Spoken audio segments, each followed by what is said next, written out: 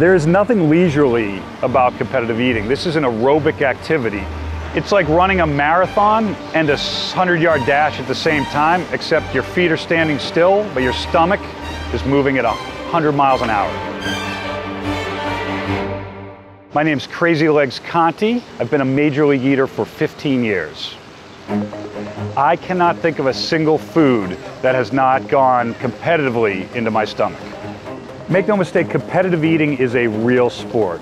It's muscle memory. Your stomach, mind, and body has it if you've prepared well enough.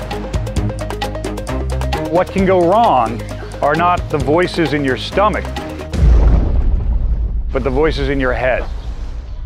You're getting full, the contest is going forever, when will this end? Your strategy has to be spot on in terms of your technique, but you don't actually taste the food.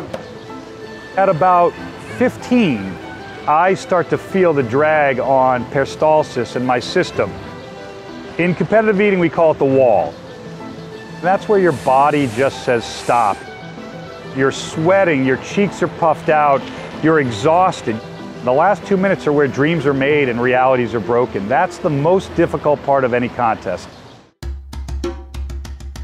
There is no magic in the aftermath of competitive eating. We digest everything we eat. I need to continually drink liquids to kind of create a log flume-like ability in my system.